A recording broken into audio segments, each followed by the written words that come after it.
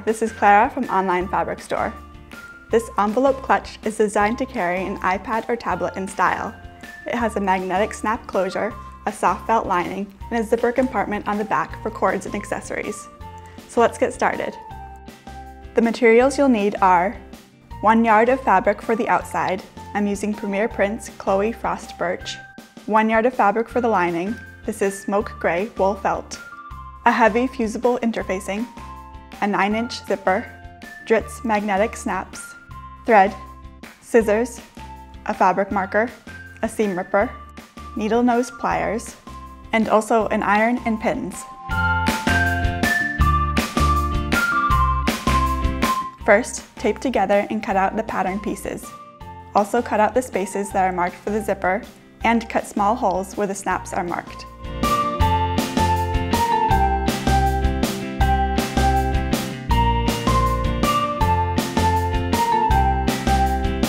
Pin the outside-inside pattern piece to the outer fabric and cut it out.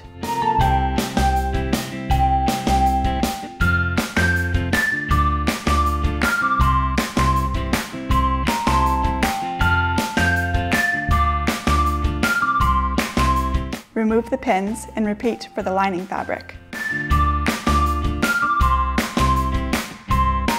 I'm using wool felt for the lining because it's soft and cushioning, but a thinner cotton print would also work well, especially if you're not using it for a tablet. Before removing the pattern, mark where the inside snap is. For the zipper compartment lining, place the fabric face down, pin and cut out the piece. You can use either the outer or inner lining fabric here. Mark where the zipper will go, but don't cut it out.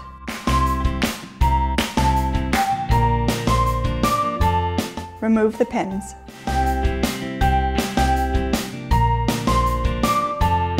Finally, trace and cut out the interfacing using the interfacing pattern piece. Make sure the fusible side is facing down. I'm using a heavy stabilizer so the sides will be stiff and hold their shape well. Mark the area for the zipper and outer snap.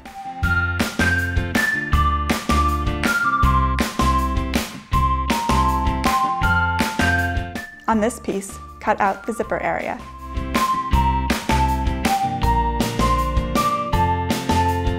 Center the interfacing on the back of the outer fabric. Fuse the fabrics together by covering them with a damp cloth and ironing.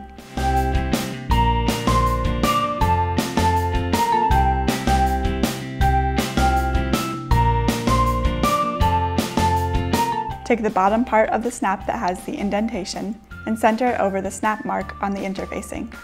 Press the prongs into the fabric and mark the indentations.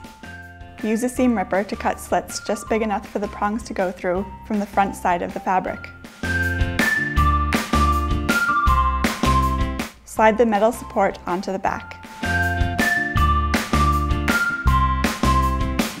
Use the pliers to bend down the prongs so they lie flat. Repeat the same thing on the lining piece for the other side of the snap.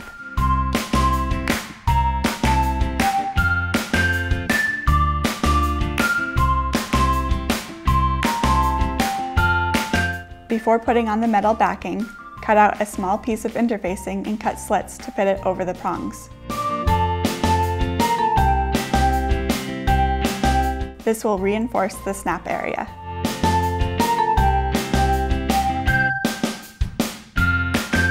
Put on the metal support and bend the prongs.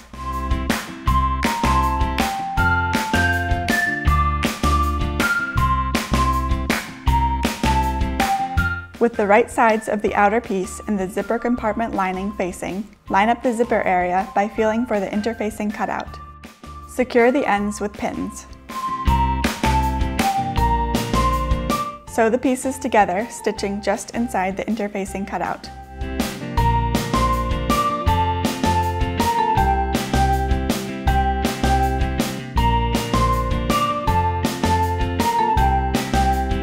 Draw a line down the center and lines out from the corners.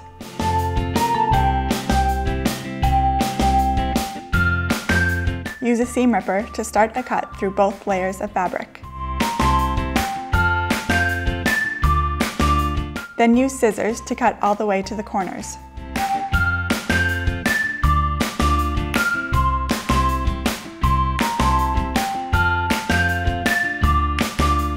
Pull the lining fabric through the hole.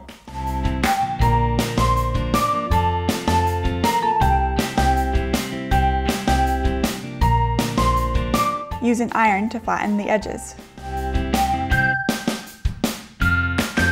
Center the zipper under the opening and pin it in place.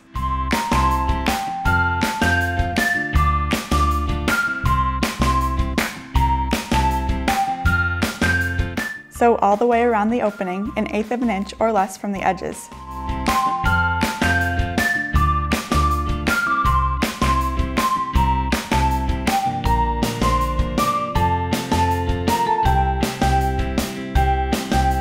Then, fold the lining up so the top edges meet and pin.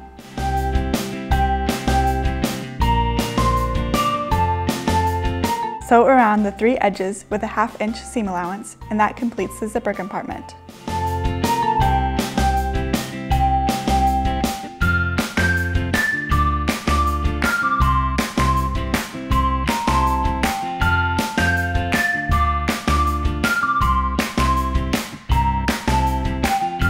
Line up the outer and inner pieces with the right sides facing and sew around the edges with a 1/2 inch seam allowance, leaving the bottom open.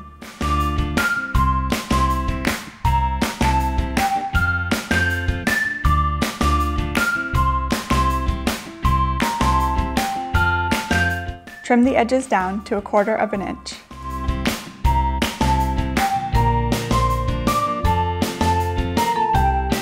Turn the piece right side out.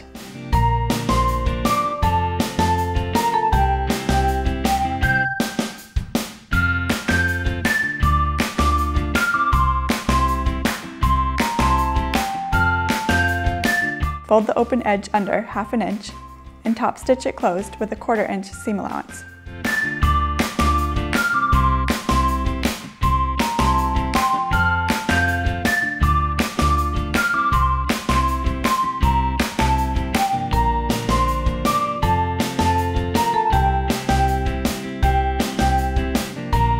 If you're using a felt lining, the layers may be too thick for your sewing machine. In this case, hand sew the sides together. Fold the bottom edge up with the outer fabric on the outside to where the piece jogs in. Use a hidden stitch to sew just the outer layers together so the lining doesn't show.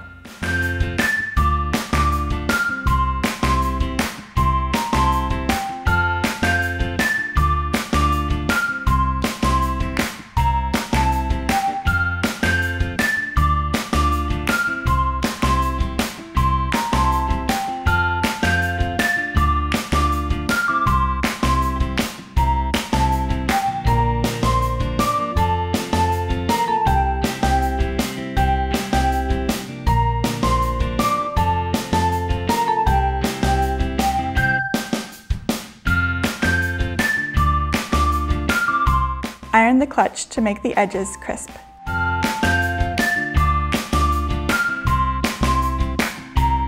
Snap it closed and it's complete. This case is designed to fit an iPad, but it can be used with many other tablets too. Or it's the perfect size to double as a stylish and practical clutch. Thanks for watching this OFS project.